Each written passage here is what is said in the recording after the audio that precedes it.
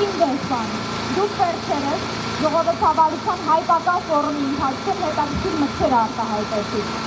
Դա իդեպ ժողովրդավարության անվան տակ այն ֆորումն է, որտեղ արգելվեց թե ընդդիմադիրների և թե լրագրողների մուտքը։ Դուք նշում եք, որ Հայաստանին հաջող պահպանել հիմնական ազատություններն ու մամուլի բազմակարծությունը։ Ես իհարկե վստահ եմ, որ դուք տեղյակ եք իրական պատկերից, բայց քանի որ շարունակում եք լռել, ապա թույլ տվեք ձեզ ներկայացնել մի քանի դրվագ հայաստանյան իրականությունից։ Ձեր այս նույն նշած Հայաստանում հետևողականորեն սահմանափակվում է մամուլի ազատությունը ատելության խոսքի դեմ պայքարի քողի դար։ Շարունակաբար սահմանափակվում են լրագրողների աշխատանքը, անընդհատ բռնություններ, ճնշումներ են լրագրողների նկատմամբ, վերջերս վստահ եմ տեղյակ եք նաև քրեական հետապնդումներ։ Սա է ձեզ մամուլի բազմակարծությունը։ Դուք նշում եք, որ ժողովրդավարությունը և օրենքի գերակայությունը միանգամից չեն իրագործվում։ Դա ամենօրյա գործընթաց է, որի համար բոլորս պիտի պայքարենք։ Համամիտ եմ ձեզ հետ, սակայն որտեղ է ձեր պայքարը։ Դուք երկակի ստանդարտներով եք պայքարում ժողովրդավարության ամրապնդման համար։ Ես վստահ եմ, որ դուք օրերս տեսել եք ինչպես ազգային ժողովում մեր ընդդիմադիր գործընկերներին զրկեցին պաշտոններից, բայց դուք էլի լուռ էիք։ Սակայն երբ այդ նույն բանը տեղի էր ունենում ոչ շատ հեռու մեր հարևան Վրաստանում, կարծես Եվրոպան անհանգիստ էր։ Ի՞նչն է փոխվել։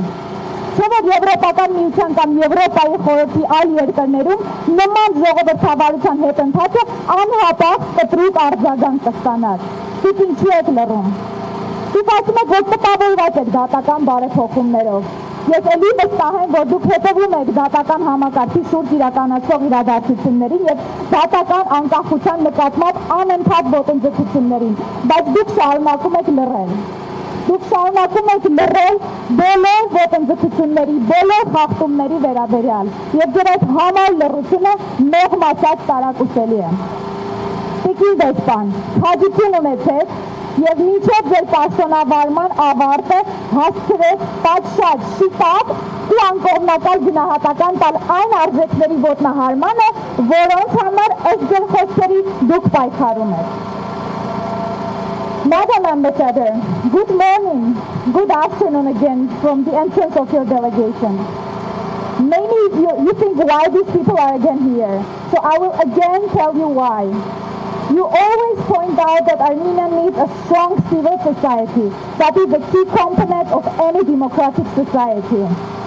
So why you are not enthusiastic to see these people here? Why you don't address to their serious concerns? You always proudly mention that you work with the current Armenian government in promoting democracy and strengthening the rule of law and judiciary system. So the result of your work is threats to the judiciary system and its independence, the backsliding of democracy, the pressure on media, the violence against journalists, even now the criminal persecution against journalists. But you keep silent. You, as usual, tend to turn a blind eye to all these massive violations. Madam Ambassador, it's time for you either to give a proper and unbiased assessment to these violations, to this democracy backsliding, or you explain the reason of your persistent silence.